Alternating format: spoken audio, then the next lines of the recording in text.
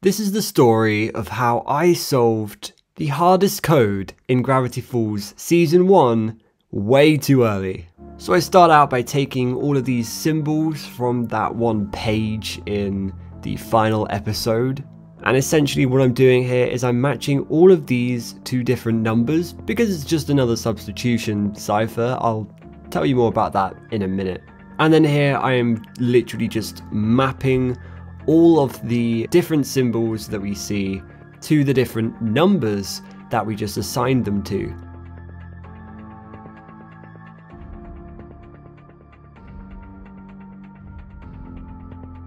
And then what I'm doing here is I am putting it into a big spreadsheet so that I can solve it. I probably should have done this from the beginning, but oh well.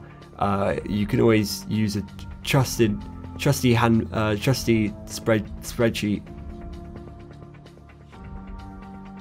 And here I go, like trying to figure out essentially which letters are going to be most appropriate for each number.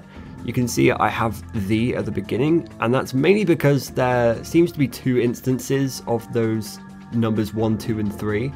So I kind of guesstimated a lot of these letters. You can see I was kind of stuck here, but I got through it eventually. I think the big thing there was the gateway. That kind of gave a lot of it away. But you can see that some of these, a lot of them are kind of one letter out from a certain word, so it can only be that word. But now I'll hand you off to Real-Time Ozone, who will talk to you about the meaning of this code. Hello guys, sorry I haven't been talking to you in the moment while doing this, but I've been trying to figure it out. Yeah, I mean it's like midnight right now, so I didn't really feel like doing this on recording, but I thought I'd record it anyway. But it looks like we've got something, we've got somewhere. I just don't know. Okay, so I think I just found get girls would 12 be an M then?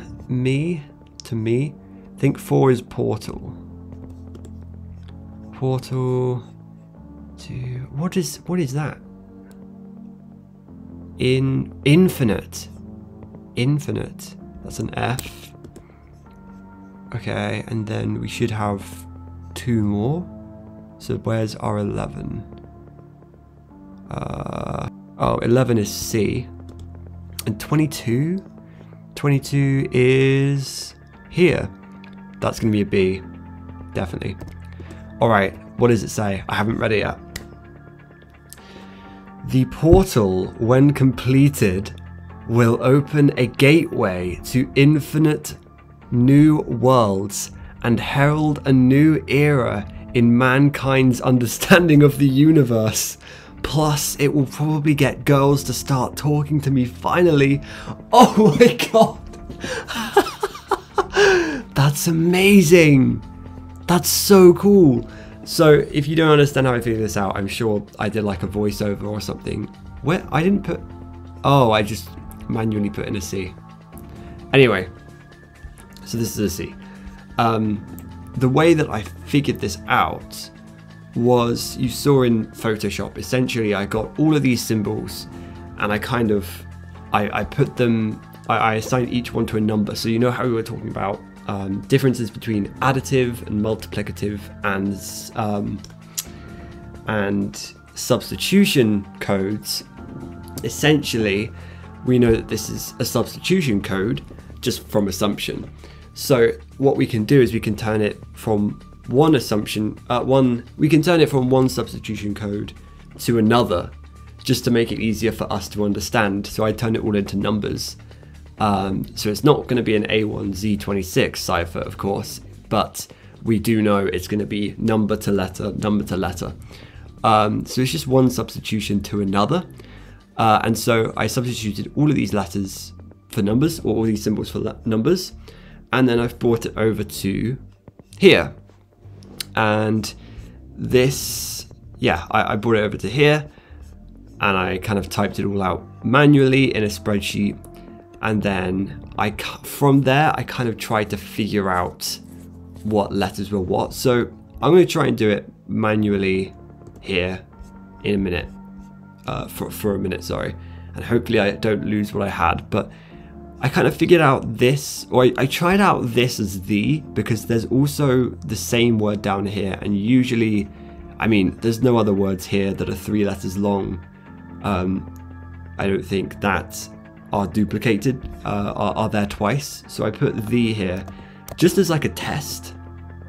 So there we go, I put the here, and then what did I do? I think I saw this as a D, because it looks like it's past tense.